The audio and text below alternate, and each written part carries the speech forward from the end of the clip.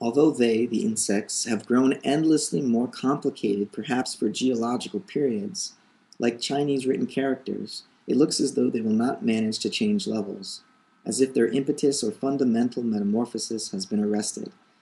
Maybe this comment about Chinese character writing is evidence of a bit of Eurocentrism on Teilhard's part. There's a lot of research into the differences between alphabetic writing and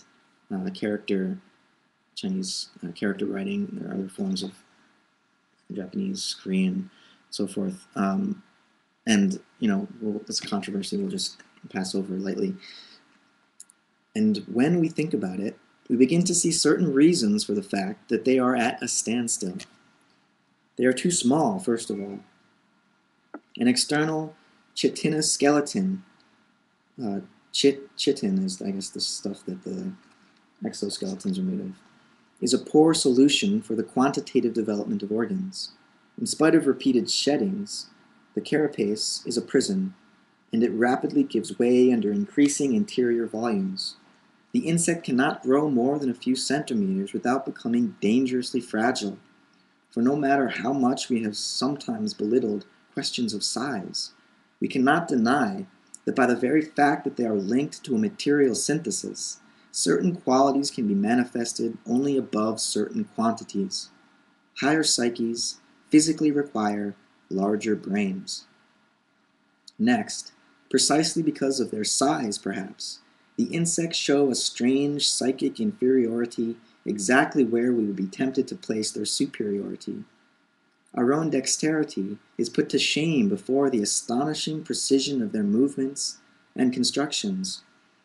Yet, be careful. Observed more closely, this perfection stems, in the end, from the extreme rapidity with which their psychology is hardened and mechanized. It has been demonstrated conclusively that the insect has an appreciable margin of uncertainty of choice at its disposal for its operations. But hardly are its actions formulated when they seem to become weighed down by habit, and soon are transcribed into organically set reflexes. One might say that as their consciousness becomes extroverted, it automatically and continually stiffens. One, first of all, in its behaviors, which grow more and more precise through immediately recorded corrections, and two, eventually in its somatic morphology, where distinctive characteristics disappear, absorbed by their function. This results in those kinds of adjustments of organs and movements that rightfully astonished Faber, who is Jean-Henri Faber, who wrote a series of studies on the insects and habits of insects. That's not important. This results in those kinds of adjustments of organs and movements that rightfully astonished Faber, and also in the simply prodigious constructions that group the swarms of hive or termitary into a single living machine. A paroxysm of consciousness, if you like, but one that fuses the inside with the outside, so that it becomes materialized in rigid arrangements, a movement that is the direct inverse of concentration. B. The mammals. Leaving the insects, therefore, let us now turn to the mammals. Right away, we feel at ease here, and so much so, that this sense of relief could be credited to an anthropocentric impression. Is the fact that we can breathe, now that we have left hive and termitary, simply because we are at home among the higher vertebrates? Oh, how the threat of relativity still hangs over our minds. And yet no, it is impossible for us to be mistaken. At least in this case, we are not deceived by an impression, but it is our intelligence that really makes the judgment, with the power it has to appreciate certain absolute values. No, if a furry quadruped does not seem so animated, literally so alive compared to an ant, this is not just because together with it we find ourselves in our own family zoologically.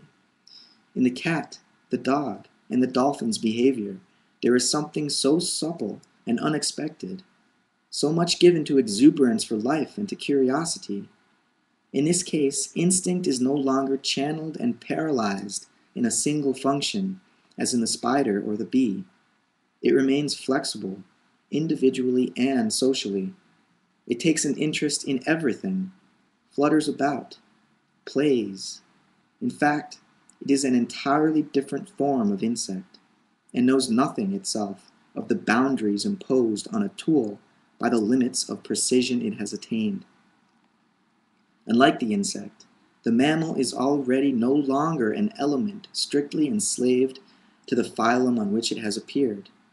An aura of freedom and a flicker of personality begin to hover around it.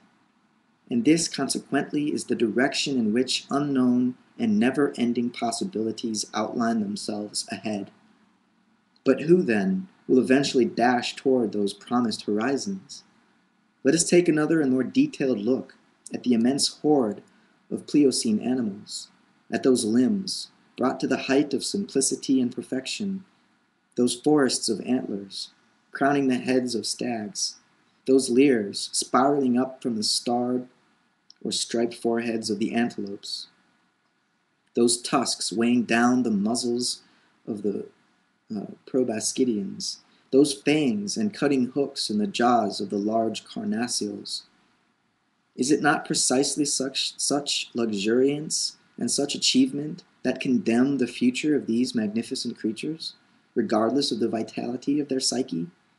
Do they not mark for imminent death forms that are pinned in a morphological dead end? Are we not watching the end of something rather than its beginning? Yes, true. But aside from the polycladines, the strepsiceros, the elephants, the machaerodons, and so many others, there are still the primates. See the primates. Until now, I have only mentioned the primates once or twice in passing. When I spoke of the tree of life, I did not assign any place to these forms so close to our own. The omission was deliberate. At that point in my argument, their importance still had not revealed itself. The primates could not have been understood. Now, however, after what we have seen of the hidden driving force that moves zoological evolution, at this fated moment at the close of the tertiary, they can and must make their entrance. Their hour has come. Morphologically, like all other animal groups, the primates form as a whole series of fans or overlapping verticils, clearly marked out at the periphery and blurred in the region of their peduncles. At the top, we have the monkeys, properly speaking, with their two large geographical branchings, the authentic Old World Catarrhine monkeys, with 32 teeth, and the South American Platyrrhine monkeys, with a flat snout, all with 36 teeth.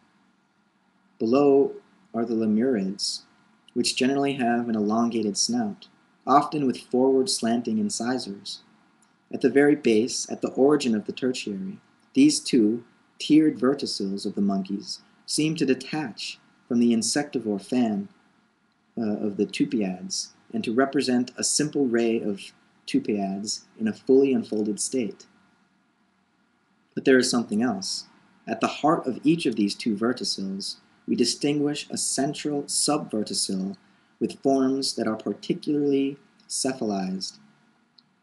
On the lemurid side, the tarsids, teeny leaping animals with a round inflated cranium and huge eyes, whose sole survivor today, the Malaysian tarsier, strangely reminds us of a little man. On the Catarrhine side, the anthropoids, gorillas, chimpanzees, orangutans, and gibbons, the tailless monkeys, which are the largest and most alert monkeys, so familiar to us. Part 6.